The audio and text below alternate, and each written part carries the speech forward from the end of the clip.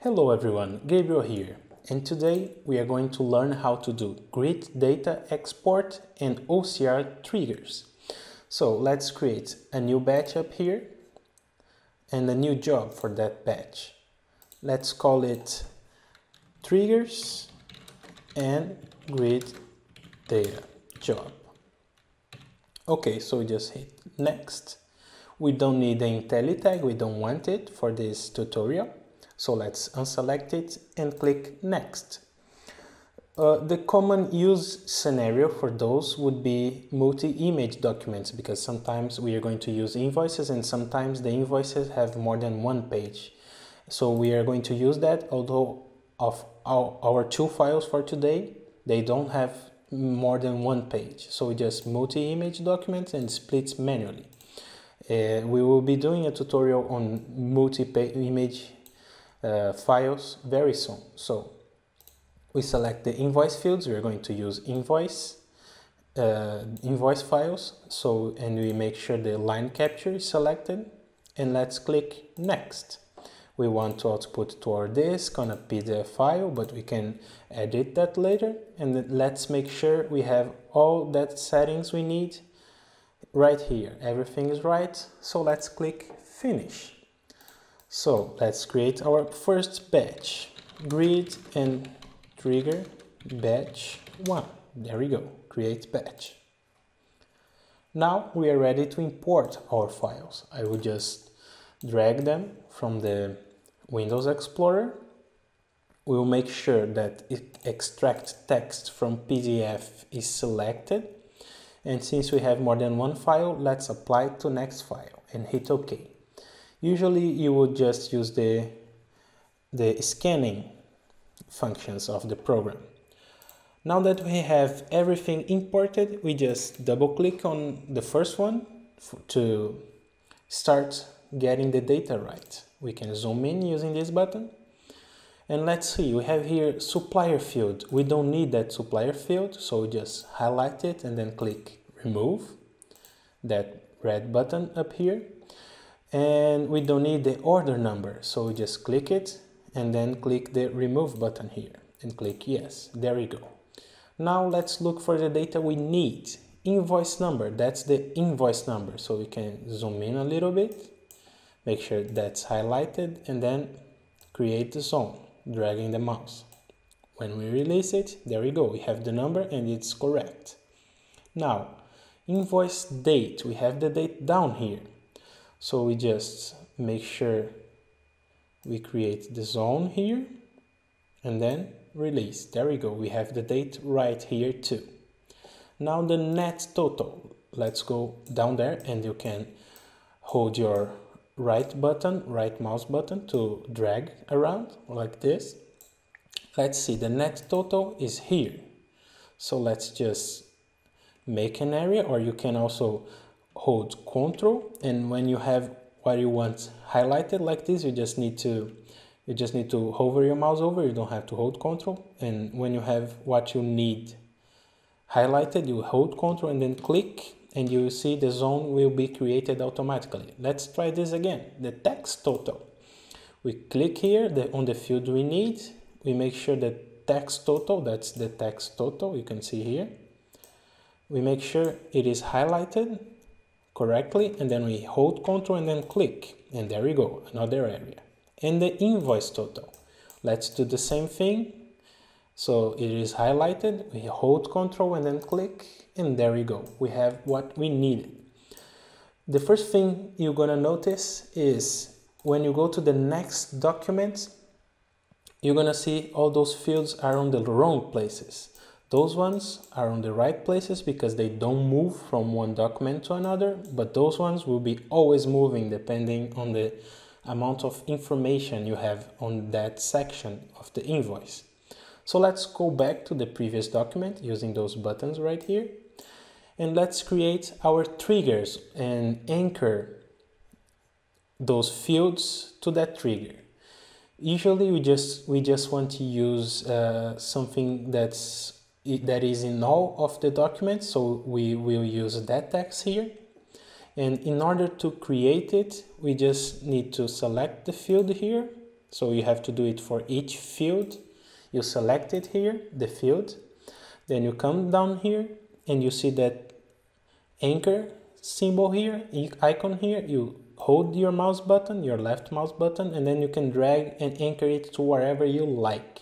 But you're going to use that phrase here. You can use only one word like this or the other word like this, but we want both words because that's how we will get an accurate anchor. So just release the mouse button and that window will appear.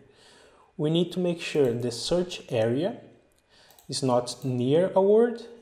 Oh no, that's not correct. We need to make sure the show on page, that's correct. We just need to make sure the show on page is not the first, it's the last, because when you have multi-image documents, that kind of net total and invoice total and tax total will only show up on the last page. So you make sure that's last.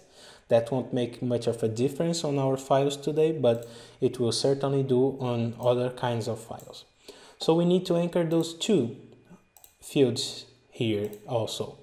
So we just highlight them up here.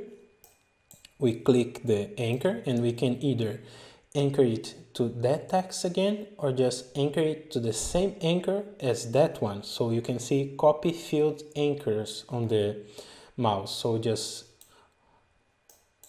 release the button and you can see the anchor, that green line here, has been created for you.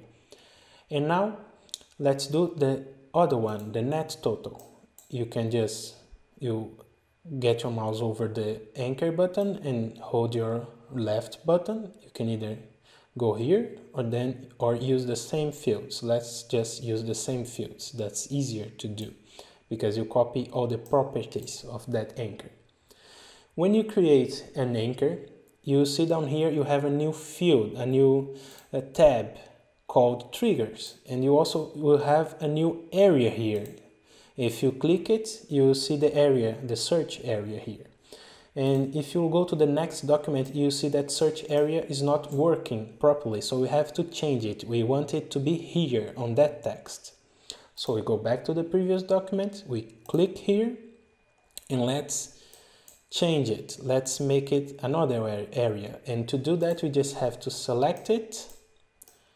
Either we can go to the right click it, advanced properties, and we can change the search area here on the properties tab. You can change it to full page. You can change it to full page column. You can see the different areas, but we're going to use actually the selected area. In the selected area, you can see now our mouse has the new OCR trigger. We are going to use a small column here, so that way the program knows where to look and won't look on the whole document for that trigger. So just release the mouse. No, that's not supposed to be like this. That's supposed to be like this. Let's just release it. No, that's wrong. What's going wrong here? Let's go to the OCR zone. Okay, we have the OCR triggers, and it seems that we lost our settings. So let's go to the advanced properties. Let's change it to full page column here. Full page column here.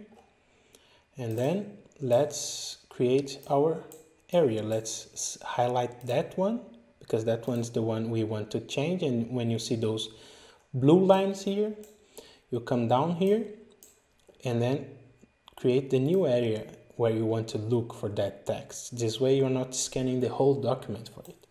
When we release, you can see now we successfully changed that area. So you have to highlight it. So you have to make sure that's highlighted, and then you can change it just dragging on any other part of the screen. Now, if you move to the next document, you can see now the data is on the correct place. You can see here the errors, but if you select here the process document and then hit OK, you will see that all the data has been collected correctly. So now we need to worry about the grid, all that information you need here. In order to create that grid, you need to open your modules panel down here. In order to get that, you need to go to the panels button up here and then view modules data panel. It will show up down here. So let's go click on the button here and then view data modules panel. And in order to create a new one for that grid, we have to click on edit grid. You'll see we will have a new capture grid. So we just go to the point where we want to start and drag our mouse all over it and then release the mouse button. And we can see the first thing we notice is we have an extra column here. What we want to do, it's very easy to edit that. We just right click it on this area. We can move it to, just get your mouse right here and then hold and drag. But we just want to remove it. We right click it and then delete column. Now we have everything we need. That's the details line and that should be the total line.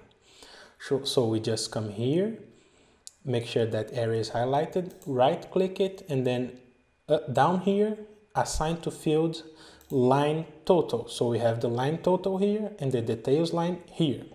We are almost ready to go. You can see down here, we have many details about that line. We don't need all that details. If we click read here, you can see we get many errors. We only have the line total and the details line. So we are going to leave only those two and delete those ones. In order to delete those ones, you have to click on here and hit, it's not delete grid. How do you delete those? Delete row. No, we just deleted everything. No, yeah, we just deleted everything. We have to come to the options. There we go. We have to come. In order to delete those lines, you have to come here to the options button. And then here you have all the lines you have there. And to delete the ones we don't need, we will leave page, line total, and details line because that's all we have here. Let's click on balance and then click on that button here. It will remove that detail, that information from the grid. And nominal code, let's just highlight it and then click on the remove button. There we go. Now we have all the information we need. The page is automatically read, and if you read the document, you can see that's all the information you have here. Now we will have the same problem here. You can see the grid follows the same size here. And in order to change that, let's go back to the previous document. You can go to the next with this button here. You come to the previous document. You have that pencil button here.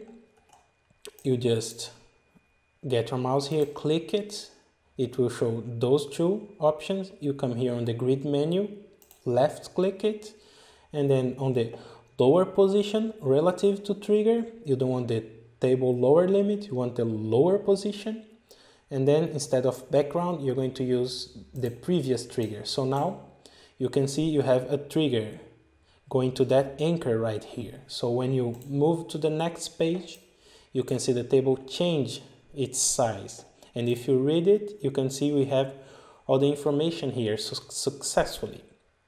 Now that we have everything you need, it's time to export it. So let's just go back to the scan input tab here. Let's highlight our batch here, and let's hit on the export batch button. We have here the PDF we set up earlier on the job wizard, but we want to add another one. Let's just click that plus button here. Let's go to the TXT. We want to open all that data on Excel, and we want to export it to our file system. So you select TXT and then file system and click add. Now you have the option to have one txt file per document, one txt file per page, and one txt per batch. Let's just use the one txt per batch, so we will see all our documents on the same batch.